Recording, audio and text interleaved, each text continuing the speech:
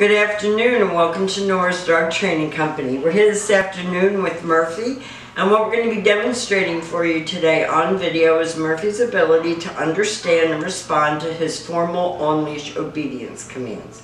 The little tiny corrections and the clicker and treats that we're using to work with him, that's the training equipment that we're using. I'm using a regular 6-foot web training leash.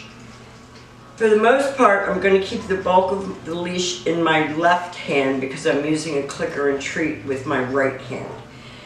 And he also has a training collar, so you'll be introduced to all of this training equipment when you pick him up tomorrow, and you'll be taught how to use it properly. Now he's sitting very nicely at my left, which is where all of our obedience training is done. And the first exercise that we're going to demonstrate for you is heeling.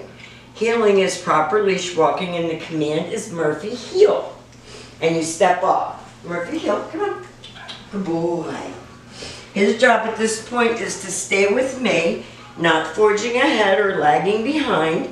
And when I stop my feet, he's been taught to sit. I click, and I give him a treat for a good job. And we're going to demonstrate that again for you.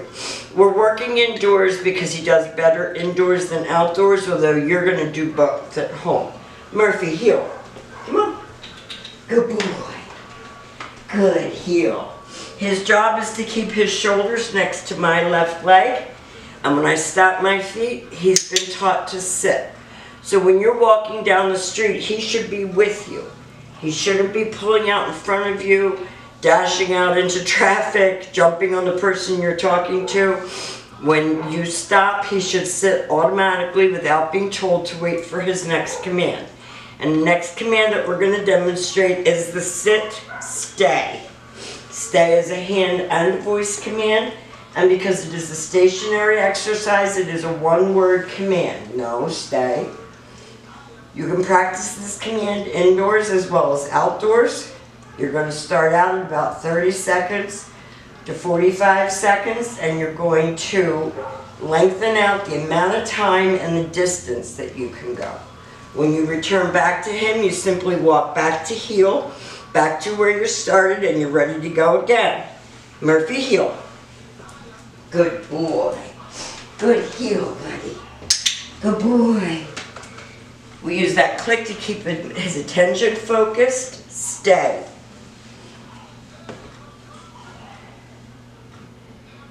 Now this time we're going to demonstrate the recall, or the come on command. You do use his name on this command. Murphy, come. Good boy. And he should come and sit right in front of you. No more bouncing off you, lunging on you, jumping all over. Murphy, heel. We'll show that to you again. Now heel. Nice automatic sit, stay. You don't always have to use your treats and your clicker, okay? Pay attention. Murphy, come. Good boy. Come in and nice sit. And that definitely deserves a click and a treat. Now the next commands that we're going to be demonstrating for you are his down commands. The first one is going to be a down from a heel position. So with the dog seated at your left, you're going to take your left open palm, push it straight down toward the ground, and give the one-word command to down and stay. Your long down stay when you're practicing at home. There was a treat on the floor. I was waiting for him to find it. Sit. Down. No. No. Stay. When you're practicing at home, your long down stay ultimately is going to be 5 minutes.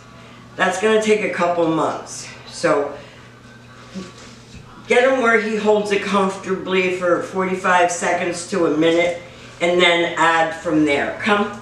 Let's do this again. You're getting sloppy. Murphy, come.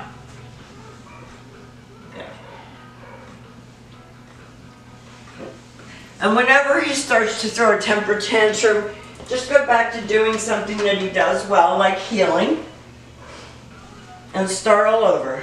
Sit. Down. No, down. Stay. He's still fresh. He's still Murphy. There's still Murphy in there. Murphy, come. Good boy. Good. Come. Now we have demonstrated for you healing, which is walking nicely on a leash, sitting automatically when you stop, sit and stay, sit, stay, come, and down. These are the exercises that you're going to practice with him at home for the first week or so, and then we want to get a report on how you're doing so that we can continue to help you to move forward with him. We'll have a packet of information for you tomorrow, sample schedule, everything. You'll have a chance to ask questions. We've enjoyed having him. He certainly is challenging, but he's come a long way, and we're very proud. And thank you for choosing Nora's Dog Training Company.